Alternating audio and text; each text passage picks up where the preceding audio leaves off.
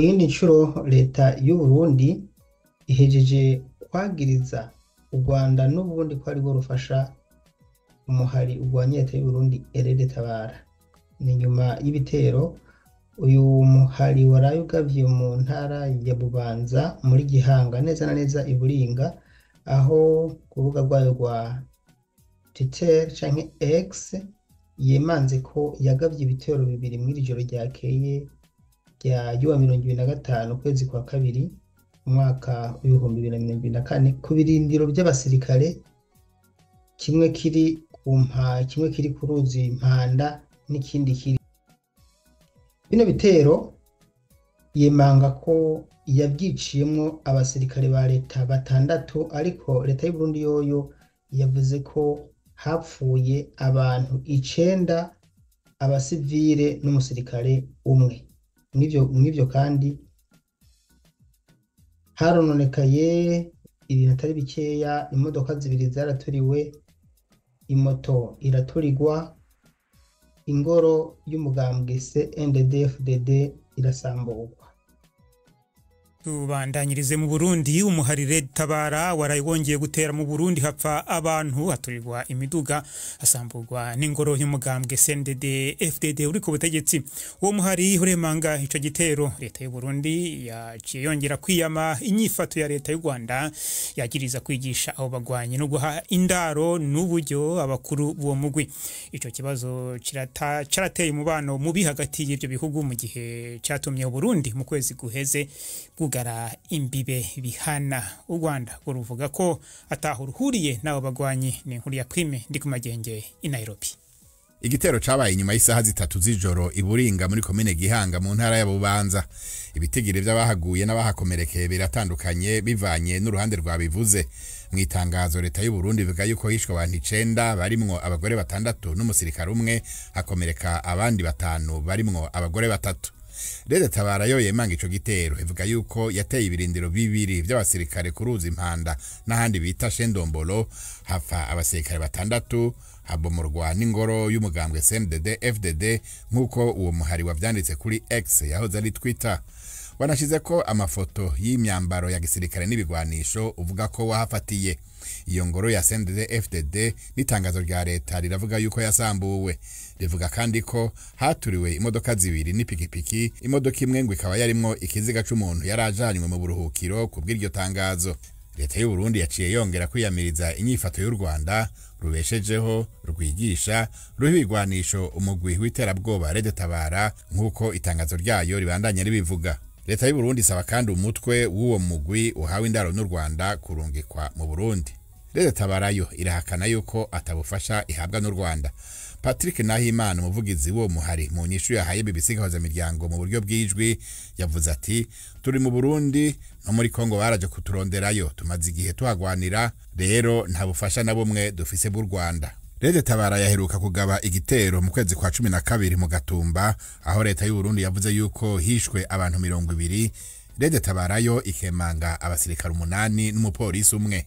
Naho ibitero vya Red-Tabara bizanana ku ruhande rwa Kongo, leta y'u Burundi yo yemeza yuko abo bagwanyi bigishijwe n'u Rwanda rukanabaha ibigwanisho n'ibindi vyankenerwa vyose. Leta y'u Rwanda yo ivuga yuko atahihuriye nabo bagwanyi. Prime ndi ku Magenge, BBC GAHUZAMIRYANGO, Nairobi. Hungariya yemeje ukwinjira kwa Sweden mu ishiramwe ry'abivunira umwansi hamwe OTAN nyuma yo gutevya uwo mugambi ikiringo kirenga umwaka. Nico gihugu conyene mu bihugu 31 bigize OTAN kitari bwemeze ukwinjira kwa Sweden. Umushikiranganje wa mbere w'ico gihugu Ulf Kristersson yavuze ko ari umusi w'amateka. Umushikiranganje wa mbere wa Hungariya Viktor Orban yabwiye inama nshingamateka yuko ukwinjira kwa Sweden kuzokomeza umutekano w'igihugu ciwe, naho imigenderanire yabo igizwe na vyinshi badahurizako.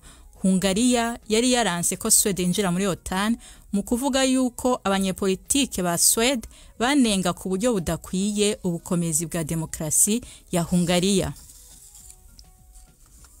Umukuru wa leta ya Palestine iyobora uturere twa Cisjordani twigaruriwe na Israel yahaye ubutumwa bwo gutanga imihoho Perezida Mahmoud Abbas. Mushikiranganje wa mbere Mohamed Staye yavuze ko yafashe ingingo inyuma y'ico yise ubushotoranyi bwa Israel mu karere ka Gaza hamwe n'ingwano zikomeye mu karere ka Cisjordania na Yerusalemu.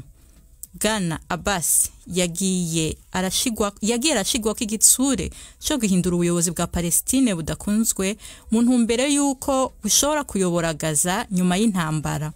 Umushikiranganje wa mbere wa Israel Benjamin Netanyahu yatomoye neza ko atazokwemera ko Palestine igenzura ako karere. Umugwi w'abakandida batavuga rumwe na perezida wa Senegal batanze ikirego muri sentare yubahiriza ibwirizwa shingiro inyuma yaho perezida Macky Sall ananiriwe gutanga itariki nshasha y'amatora.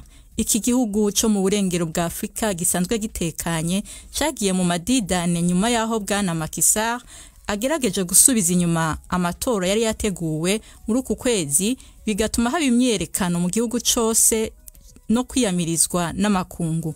Inkuru ya Mayeni Jones mushikirizwa na Ferenga Kwaya. Abiyamamariza umwanya w'umukuru w'igihugu 16 barwanya ubutegetsi muri Senegal banze kujya mu biganiro byabaye uyu munsi byateguwe n'umukuru w'igihugu, ahubwo bahisemo kujya ku kanama gashinzwe itegeko nshinga bagasaba yuko kakwemeza ko bwana Sall yananiwe gushyiraho itariki nshya y'amatora maze kagashaka igisubizo. Mu ntangiriro z'uku kwezi aka kanama katangaje yuko kugerageza gutinza amatora binyuranije n'itegeko nshinga maze gasaba ko hashyirwaho itariki nshya y'amatora. Benshi bari biteguye yuko Perezida Sall azashobora gutangaza iyo tariki mu kiganiro yagize kuri televiziyo mu cyumweru gishize, ahubwo yavuze yuko ashaka kugirana ibiganiro n'abatavuga rumwe nawe hamwe n'imiryango itegamiye kuri leta maze bakumvikana ku itariki nshya. Abanegura bwana Sall bavuga yuko ibi biganiro ari amaco yo gutinza amatora, nyamara Perezida Sall yavuze yuko azava ku butegetsi ikiringo cye kirangiye ku itariki ya 2 z'ukwezi kwa 4. Abatavuga rumwe nawe ariko bifuza yuko ayo matora yaba mbere yuko ikiringo cye kirangira, ariko rero nta uzi uko bizagenda ibyo nibidashyirwa mu bikorwa. Abagwanyi b'abahuti muri Yemen bavuga ko ibitero by'ingabo z'abanyamerika n'Ubwongereza mu mpera z'indwi iheze byahitanye umunyagihugu w'umusivili umwe, abandi 8 barakomereka. N'ubwa mbere kuva mu kwezi kwa 11 havuga urupfu rw'umusivile kuva abahuti batangura kwibasira amato y'abacuruzi mu kiyaga gitukura. Ibitero vya Amerika n'Ubwongereza byari mu ntumbero yo kwihorera ibitero by'abahuti, umugwi uvuga ko ushigikiye abanyapalestine muri Gaza. Abarwanyi b'abahuti bashigikiwe na Iran bagenzura igice kinini ca Yemen, kandi bivugwa ko 17 mu bagwanyi babo bishwe mu bitero by'uburengero. Jacques urakoze Nina Iradukunda. Umunyamabanga mukuru w'umuryango w'abibumbye yaburiye ibihugu bigize uwo muryango kutirengagiza amategeko mpuzamahanga n'amasezerano mpuzamahanga y'i Geneve. Mu ijambo yavuze mu gufungura inama y'akanama ka ONU gashinzwe uburenganzira bw'ikiremwa muntu ku isi i Geneve, Antonio Guterres yibanze cyane kuri Gaza, aho yavuze ko nta kintu na kimwe gishobora gusobanura icyo yise igikorwa cyo guhanira hamwe abanyepalestina bose. Ni inkuru ya Imogen Fox mugezwaho na Yvette Kabatesi. Antonio Guterres yasomeye ibihugu bigize ONU igitabo cy'amahame y'umuryango, kurasa ku basivile n'ibitaro byabo, gufata abantu bugwate, kubima ibiribwa n'amazi no gutuma abantu bahunga ibyabo, byose bibujijwe n'amategeko mpuzamahanga. Kuba uruhande rumwe rukora ibyo byaha ngo ntibivuze ko urundi ruhande narwo rugomba kubikora. Ibihumbi by'abaturage barimo abana n'abagore barishwe i Gaza, imfashanyo y'ubugiraneza n'ubu biracyari nke cyane. Umujyi wa Rafa niwo w'ingenzi mu bikorwa by'ubutabazi, kandi ishami rya ONU rishinzwe ubutabazi UNRWA niryo nkingi muri ibyo bikorwa. Ibitero byo kwitabara muri uwo mujyi ntibyaba biteye ubwoba gusa ku baturage ba Palestine barenga miliyoni batuyeho, ahubwo byanatuma ibikorwa byayo by'ubugiraneza bihagarara burundu. Ndasubiramo mpamagarira ko habaho amasezerano yo guhagarika imirwano, ndetse abafashwe bugwate bagahita barekurwa nta yandi mananiza. And the immediate and then conditional release of all hostages. Bwana Guterres yanenze bikomeye abahonyanga amategeko mpuzamahanga, asaba ivugururwa ryihuse ry'akanama k'umutekano ka ONU.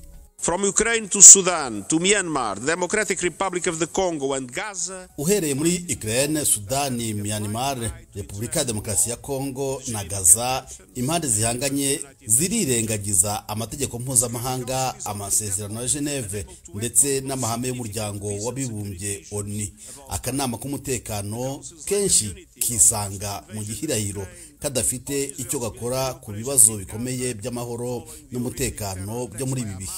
Kuba ako kanama kadashyize hamwe ku bijyanye n'ivogerwa rya Ukraine n'Uburusiya ndetse n'ingabo za Israel Gaza byakurikiye igitero cy'iterabwoba cyagabwe na Hamas ku itariki ya 7 z'ukwa 10 2023 byajegeje cyangwa byishe burundu ububasha bwako. Ako kanama gakeneye amavugururwa akomeye ku bijyanye n'imiterere ndetse n'imikorere yako. The council needs serious reform to its composition and working methods. Yongeyeho ko amasezerano y'i Geneve atashizweho n'ubushake bwinshi bw'amahanga, ko ahubwo yashyizweho kubera isi yari itewe ubwoba n'amahano yo mu ntambara ya kabiri y'isi. Yashakaga amabwiriza yo gukumira kw'ibyo byakongera kuba. Inkuru ya Imogen Fox. Ishyirahamwe ry'abanyamakuru muri Afghanistan ryatangaje ko ubutegetsi bw'abatalibane mu ntara ya Coast iri mu majyepfo iburasirazuba bw'icyo gihugu babujije abakobwa gutelefona ibigo by'amaradiyo na televiziyo. Bimwe mu bitangazamakuru bihitisha ibiganiro byo kwigisha nyuma yaho abatalibane baburije abakobwa kwiga mu mashuri yisumbuye kuva bafashe ubutegetsi muri 2021. Ni inkuru ya Anibarasa Netirajane mugezweho na Jean-Claude Mwambutsa. Mwibaruwa ryoherereje ibinyamakuru bitandukanye, ishyirahamwe ry'abanyamakuru bo muri Afghanistan ryavuze ko abategetsi bo mu ntara ya Coast bikomye amwe mu maradiyo yigenga bashinja kuyobya abaturage, atambutsa gahunda zimwe z'amasomo ndetse n'izirebana n'imibereho y'abaturage harimo n'izireba abana b'abakobwa. Ibarwa ivuga ko abayobozi b'ibinyamakuru bazajya bahamagazwa cyangwa bajyanwe mu nkiko mu gihe bemereye abakobwa kugira uruhare muri izi gahunda. Kuva mu mwaka wa 2021 ubwo bari bamaze kwigarurira ubutegetsi, abayobozi b'abatalibani bahise banayobora igihugu bashyizeho amategeko menshi aheza abagore n'abakobwa, hari no kubuza ko amashuri yisumbuye y'abakobwa yongera gufungurwa. Itangwa ry'amasomo binyuze mu itangazamakuru ryahise rikwirakwira mu gihugu cyose. Abategetsi bakuru b'abatalibani i Kabul ntibaragira icyo bavuga kuri iki cyemezo. Mu cyumweru gishize umwe mu bayobozi b'abatalibani yavuze ko abanyamakuru bo muri iki gihugu bakora ibyaha bifotoza ndetse banogosha ubwanwa kandi bitemewe mu kwemera kwa Kiyisilamu nk'uko bo babivuga. Inkuru ya Anibarasa Netirajane mukomeje kumva BBC gahuzamiryango. Tugeze ku isaha ya saa 12:43 ku masaha yo mu Rwanda no mu Burundi. Umunyamabanga mukuru w'umuryango mpuzamakungu ONU Antonio Guterres yanenze akanama gashinzwe umutekano ku nyishu katanze ku ngwano zibera Gaza no muri Ukraine.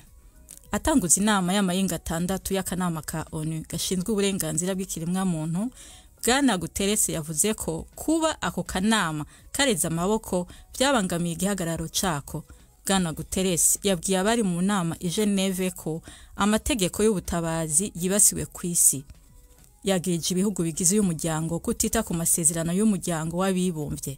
Yavuze kandi ko nta kintu na kimwe cosigura ico yise igihano rusangi c'abanyagihugu ba Palestine i Gaza. Sentare mpuzamakungu mpanavyaha yirahe yatanguye umunsi wa nyuma wiburanishwa ku ngaruka zitewe n'amategeko ku kwigarurira kwa Israel ku turere twa Palestine. Turkiya yabwiye iyo sentare ko yashobora kuba yarabitoreye inyishu ubu iyo amategeko mpuzamakungu yubahirizwa kandi uburenganzira bw'abanyagihugu ba Palestine bukemerwa. Umuryango uhuriwe ko n'ibihugu by'Abarabu basiguye uko kwigarurira uturere ari ukugaya ubutungane mpuzamakungu.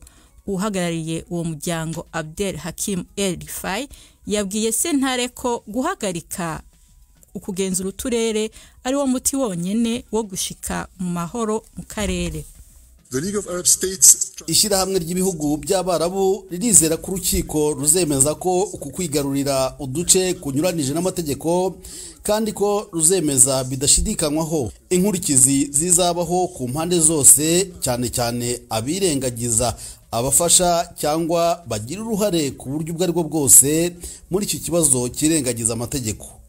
iyubahirizwa ry'amategeko ryonyine bitari ijambo ry'umunyembaraga niryo rizatuma habaho amahoro mu karere kose.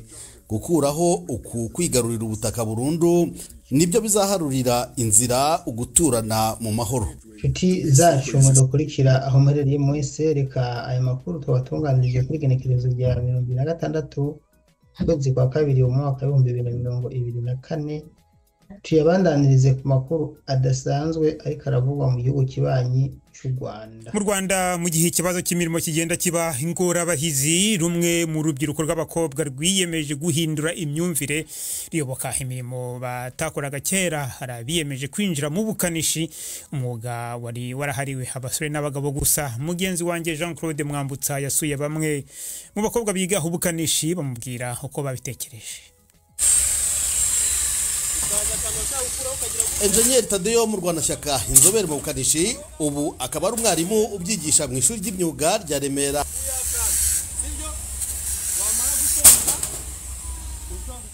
Aha arereka abanyeshuri be uko bafatanya icyuma bimwe bita gusudira, nka rimwe mu masomo abiga ubukanishi bagomba kumenya. Uwineza Mbabazi Rebeka ni umwe muri aba banyeshuri, niwe mwarimu yatoranije ngo yereke bagenzi be ko yasobanukiwe isomo. Nyuma yo gupima icyuma cye no kugiteranya, negereye Rebeka mubaza uko yatinyutse. Uraziga mekanike, ukaba ukiga amategeko y'umuhanda, ukakubwira ngo ntabwo wize ibintu bijyanye n'ukuri, ntabwo byabura, ako nyine wowe ugomba gukora icyo wafokasinze. Mugenzi we Manzi Devota nawe ngo yagiye kwiga ubukanishi, hari abamuca intege ariko ngo ntateze kubireka. Icyo nshaka no kugira ngo ngire ubumenyi bwinshi kugira ngo mbashe kuzibeshaho nyine, buri wese akora ikintu ashoboye, yumvishije nyine ari byo nashoboye. Harimo rero ababona umukobwa wagiye mu bukanishi utwaye imodoka y'igikamyo, batuye umukobwa bakamwita amazina atandukanye, azaba igishegabo, azagira gute, ntawe ujya bikubwira wowe? Oya, ntawe ujya ubimbwira, ariko numva babivuga, ariko ntabwo ariko biba bimeze. Naganiriye kandi na mwarimu mu Rwanda Shyaka mubaza uko abona imyitwarire y'aba banyeshuri be b'abakobwa imbere y'abasaza babo. Umwana w'umukobwa wabikunze akaza akabyiga bimuha amahirwe menshi, umurimo wabo bakora neza kandi umuntu bakoreye imodoka agenda yishimye ndetse anagaruka ari we bahiga. Muri di garage nsuye nagize amahirwe yo kubona umwana w'umukobwa uje neza Joyeuse. Namubajije igice yumva yizeyemo mu bukanishi maze aseka ambwira aho yumva nta wamuhiga. Muri mekanike haba harimo ibice byinshi, ariko tugiye ku bintu bijyanye na feri ndizeye, ariko ibindi nabyo suko ntabizi no kugerageza. Ibarura rusange ry'abaturage riheruka ryerekanye ko umubare munini w'abanyarwanda ari urubyiruko. Kuba abari bo bafite imbaraga zo gukora, ni ngombwa ko abantu bahindura imyumvire. Bwana Eugene Ruzindana ni umuyobozi w'ishuri ryisumbuye rya leta ryigisha imyuga ngiro rya Kavumu mu ntara y'Amajyepfo. Kugeza ubu nubwo ari bakeya, ariko umukobwa wize nko gukanika akanika neza, umukobwa utwara imodoka ayitwara neza. Iyo wamushishikarije ukamwumvisa ko ishakora kimwe na musaza we, arwana ishyaka ryo kugira ngo abareshya kakenshi akanamurusha, kuko twiganye n'abakobwa babaga ba mbere pe. Hirya no hino mu gihugu leta ikomeje kubaka amashuri y'imyuga ngiro kugira ngo abayavuyemo bahite binjira ku isoko ry'umurimo bafite ubushobozi. Kuba abagore ari benshi bivuze ko n'abazakenera kujya muri aya mashuri benshi azaba ari igitsina gore. Aba bakaba ari nabo bahabagarirwa kumva mbere ko ibintu byahindutse kandi ko nta murimo ugomba gufatwa nk'uwagenewe igitsina runaka. Jean-Claude Mwambutsa, BBC GAHUZAMIRYANGO, i Kigali. Ubucuruzi mpuzamahanga bw'impuzi indogobe bivuga ko butuma indogobe zirenga miliyoni 5 zibagwa buri mwaka bidatinze bushobora guhagarikwa muri Afrika. Amasosiyete yo mu Bushinwa ateka mu mazi ashyushye izo mpu kugira ngo akoremo umuti gakondo witwa Ejiyawo, bivuga ko ufite ububasha bwo kurwanya gusaza. Umuryango w'abagira neza urengera inyamaswa mu Bwongereza Donkey Sanctuary uvuga ko ubujura bw'indogobe kw'isi bugenda bwiyongera ku buryo bigira ingaruka zikomeye ku buzima bw'abantu benshi babeshejweho nazo. Ibihugu bimwe bimaze guca ubwo bucuruzi. Ni inkuru ya Victoria Gil mbagezaho. Steve w'imyaka 24 atuye mu nkengero za Nairobi. Iri ni ijwi ryo muri video ngufi agurisha amazi ku kinyabiziga cye gikururwa n'indogobe ze yakundaga. The donkeys they are good. Indogobe ni nziza pe, nzifata nk'abagize umuryango wanjye. Naganiriye na Steve nyuma yaho indogobe ze zibwe zikicwa. Uwo munsi biba mu mpera z'ukwezi kwa mbere, yari yavuye mu rugo nkuko bisanzwe ajya gucyura indogobe ze zari mu murima, ariko ntiyazihasanga. So I searched for them all. Namaze umunsi nijoro nzishakisha. Nyuma y'iminsi 3 nahamagawe n'inshuti yanjye imbwira ko yabonye amagufa yazo. Zari zabazwe ariko impu zazo ntazo yahabonye. Ibintu nk'ibi biragenda byongera cyane mu bice byinshi bya Afrika no mu bindi bice by'isi bifite umubare munini w'indogobe zikoreshwa akazi. Steve n'indogobe ze bagizweho ingaruka n'ubucuruzi bw'impu z'indogobe ku rwego rw'isi butavugaho rumwe. Kubona impu z'indogobe zikunzwe cyane biterwa n'uko hari umuti gakondo mu Bushinwa witwa Ejiao ushakwa cyane. Urakunzwe cyane kandi umaze imyaka magana. Uwo ni Janek Max wo muryango wita ku ndogobe Donkey Sanctuary ufite icyicaro i Devon mu Bwongereza. Mu myaka mike ishize uyu muryango wagize uruhare mu bukangurambaga bwo kurwanya ubucuruzi bw'ikintu cy'ingenzi mu gukora umuti gakondo wo mu Bushinwa. Mu bihe tugezemo rero gukora uyu muti wa Ejiao bigeze ku rwego rw'inganda. Kwamamaza byariyongereye cyane ku buryo byagezaho indogobe zo mu Bushinwa ziba nke, maze biba ngombwa gushakisha izindi ahandi ku isi kugira ngo abawukeneye bose babashe kuwubona. Ahandi hantu rero ubu bucuruzi bwashakirije ni muri Afrika, Amerika y'Epfo na Aziya. Hari ibihugu bikennye bifite umubare munini w'indogobe zikora abaturage bo mu cyaro bacungiraho. Ibihugu bimwe byemerera abantu kuzibaga no kohereza impu zazo hanze, ariko ibindi byarabiciye. Dr. Solomon Nyango ukorera umuryango Donkey Sanctuary i Nairobi muri Kenya avuga ko ubu bucuruzi bwatumye umubare w'indogobe ugabanuka. Rugikubita guverinoma zacu zatekerezaga yuko ari ubucuruzi bwiza, maze bemera yuko hashyirwaho amabagiro yazo yemewe n'amategeko. Ariko nyuma y'imyaka 3, ni ukuvuga hagati ya 2016 na 2019, babonye ko 1/2 cy'indogobe zo muri Kenya zari zimaze kubagwa. Abazishaka ni benshi cyane ku buryo zidahagije. Ibi rero byagize ingaruka mbi ku baturage zatumaga baramuka, kubera yuko iyo babuze indogobe yabo ntibiba bikibashobokeye kubona amaramuko. Steve avuga ko yatakaje ubushobozi bwe bwo gukora igihe yaburaga indogobe ze. Ubu nta kintu ndimo gukora, narashobewe. Abashakashatsi bamwe bafite impungenge ko guhagarika ubucuruzi bw'impu z'indogobe ahantu hamwe bishobora gutuma bujya ahandi cyangwa se bugakorerwa mu bwihisho. Ariko Janek Max wo muryango wita ku ndogobe Donkey Sanctuary wasanga hashobora kuzaboneka ikindi gisubizo gishingiye ku ikoranabuhanga ryo hejuru muri ubu bucuruzi. Steve we ku bw'amahirwe undi muryango wita ku nyamaswa witwa The Brook wamuhaye indi ndogobe nshya y'ingore. Ndagushimiye ndagukengurukiye mukunzi inshuti yacu dukurikira kuri chaîne ya YouTube Urugendo News. Nimba udukurikira uri mu Burundi, ndagukengurukiye cyane. Nimba uri mu bindi bihugu byaba ibitwegereye canke biriya bya kure, ndagushimiye cyane ko waduhisemo gukurikira amakuru tugutunganiriza.